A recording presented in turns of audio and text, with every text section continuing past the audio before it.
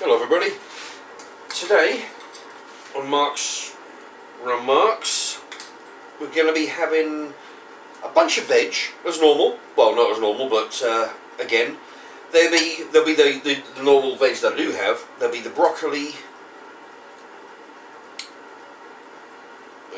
Brussels sprouts, peas, sweet corn, and I think that's it. You know, and there's I don't have any carrots, so unfortunately, so I'm going to have to correct that. Now what I'm going to do is I'm taking the veg out, putting it all in the bowl. I'll show you that in a sec. And I'm going to do the normal thing by using the water for the gravy. In the oven, in the mini oven, I've got potatoes. Got potatoes and parsnips. There we go, both the frozen type.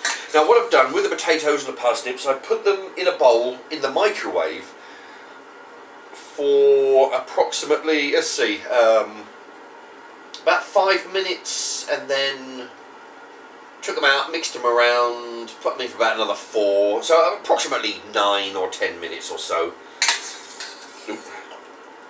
Just to, you know, just to get them, because they were frozen, so just to get them to cook on the inside.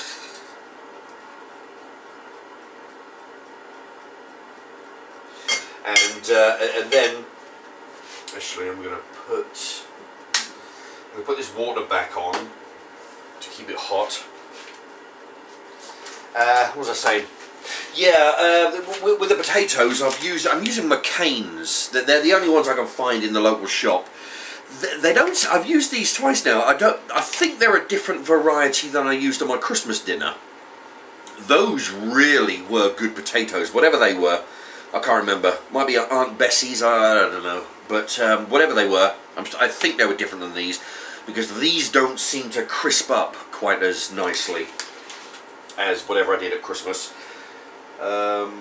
Anyway, so yeah, I'm having to put them in for longer. Now, what I'm going to do now is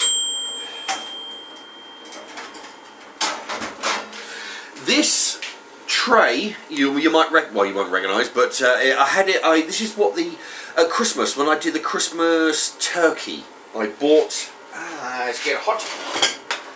I bought a turkey. They were doing a deal at the co-op.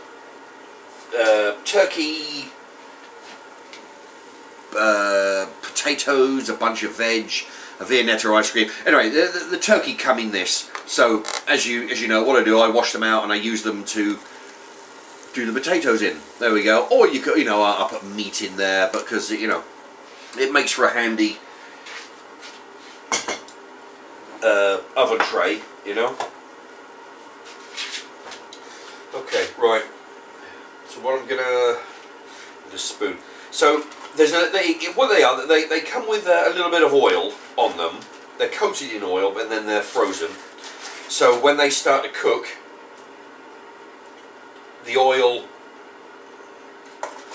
melts. Whatever oil they coat it with. Some potatoes you can get with goose fat. Others with, you know, different stuff. Anyway,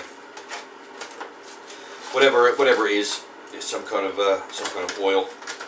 But yeah, then what you do, every now and again you take it out of the oven and you turn it, and then you take the oil and you spoon it over it, give the potatoes and whatnot a mix. Okay. Now I've changed the bottle. Remember the scrap oil, which you don't want to be putting down the sink or in the bog. What you do is I've taken a 2-litre bottle of soft drink, basically cut the top off, turn the top, inverted it so it's make a funnel, and then all the loose all the oil and whatnot you can pour into there, and then dispose of it at a later date. There we are, because you really don't want to put that down the drain. Okay, and Anyway, so yeah, so potatoes, parsnips, microwave for about 10 minutes or so. Oh, actually, I'll show you this as well. And that really helps, I find, because putting it straight into the oven, it just takes way longer. There we go. Okay, let's turn that down a bit. Yeah, there you go. So we got a load of veg, load of potato, and we still got the main ingredient, which is Young's breaded cod fish cakes. There we are. I'll hold that there while I read the ingredients. Partially reconstituted. I'm not sure what that means. Partially, I think that's where they just scrape it, mush it, I don't know, mush it all up. Anyway, partially reconcentrated dried potato, minced cod at 16%, which is highlighted as fish, so that's handy to know. In case you don't know that cod is a fish. Anyway, it's also got minced Alaskan pollock at 15%. So these fish cakes actually, what's that, 31% fish. And it's got wheat flour, carbonate of iron, sunflower oil, rapeseed oil, palm oil. Christ, a lot of oil in it. Anyway. Okay, so I'm going to be using the, as usual, the water from the gravy.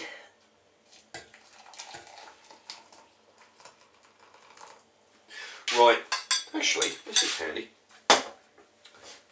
What's happened is, because there's a lot of veg already left in the pan here, that it's a pain in the ass having to scoop it all out. A lot of it went in the gravy, just by chance. So that's handy. So what I'll do, I'll just scoop out the rest of it and throw it in the gravy. It's all going in the same plate. Yeah. There we are. I don't think I boiled the other day. I boiled down the water to really thicken it up. You know, concentrate all the goodness. There we are. This is onion gravy. It's Bisto brand. 4 teaspoons with half a pint of water. Which, of course, the water comes from the veg, and I don't know if you can see that, but there you go. It's got a lot of sweet corn and peas from the water that I took from the veg. Yeah, so it's all good. That's interesting. Interesting idea for the veg. And I'm going to pour that all over the food.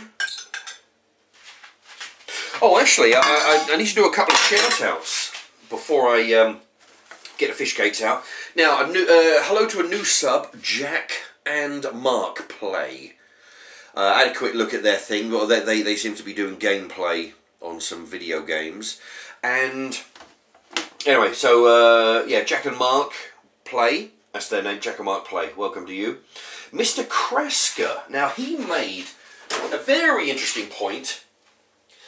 The other day, as you may have seen, what I did, I boiled down the water to, like I say, make sure a really high concentrated gravy granule mix, and you know, to get all the, you know, really get a lot of nutrients in there. Anyway, so but yeah, he says he also uses the water from his veg to make the gravy, but he also made a very good point, which is one of the reasons why I like reading comments out from people.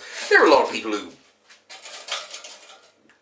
don't use it for any good, but in this case he does. Right, I'll get to the point in a minute. What he says is that because you know I make my own bread in a machine, right? So what he does, he uses the water from the veg. He uses that water to make bread, you know, because like for example, I mean, this is very close to the top of water that I use in the, you know, because you need water to mix in with the bread, with the dough. But I use bottled water. It never even occurred to me to use the water from the veg, which is Very good at it. See, and that's another. That's why it's good to pass on the you know, the information here. You know, like that. So yeah. So if you're making bread, if you happen to make your own bread, if you use the water, instead of putting it down the drain, use the water to mix with your flour and all the ingredients, make your bread, get extra nutrients in there. So, very good idea. Thank you to Mr. Krasker for that one. And yeah, and that's what the comment section is all about, I think, you know. If you have an idea, or, you know, roughly related to whoever is doing the videos is, you know, send your idea in, and if that particular channel passes on the information, you know, everybody benefits, because that wouldn't have occurred to me. I must admit, that would not in a million years have occurred to me. But I'm glad I know that now. I might well try it out if I, you know, if the time when I'm making bread coincides with the time I'm boiling the veg, I'll definitely use that idea. You know. Anyway, thank you very much. Right. Tell you what, this onion gravy is actually quite nice. These fish cakes are actually quite good.